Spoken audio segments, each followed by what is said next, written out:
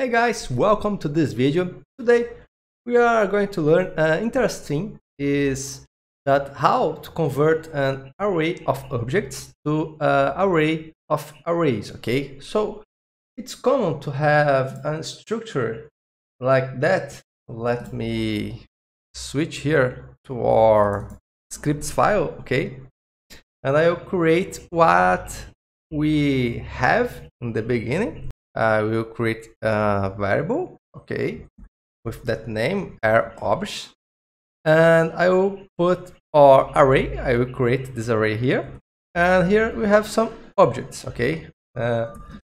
We can create properties like ID and name. We can set their values, okay. So we need to convert this to an array of objects. Sorry, an array of arrays. Okay, this is an array with some objects inside, and we need this, an array with other arrays inside it. Okay, and how can we do this?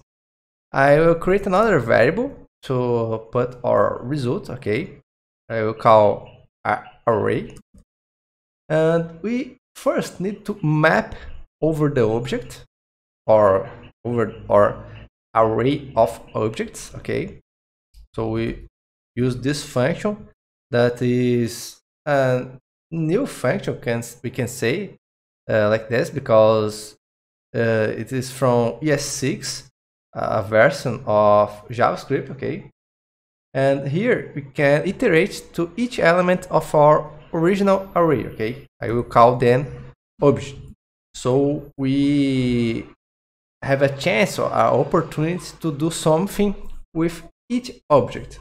Okay, so what we want to do, we want to return this object as an array, right? So for this we will do another map, but in the keys of our object. We can do this by object keys. Object, that is, we are iterating now to our keys that are ID and name. This returns an array, so we can use map again, and now we will call this new item as key. Okay, this is the name of each key we have on our object, and we just need to return this object key. Okay, so this is all we need to turn or to transform our array of objects to an array of arrays. Okay, so let's log this our new variable to see what we get on our browser. Okay, so I will open this and let's check the result we have. So as we can see here, now we have the same data type for the parent, that is an array. Okay, and we have inside it 3 new arrays that just contains the values of our objects, because in JavaScript we don't have the array with key and value that we can have in PHP. In that language is a common data structure. Here in JavaScript we don't have. The most similar data type that we have to that is this structure here, an array of objects, of literal objects. That is how this data is called, literal objects.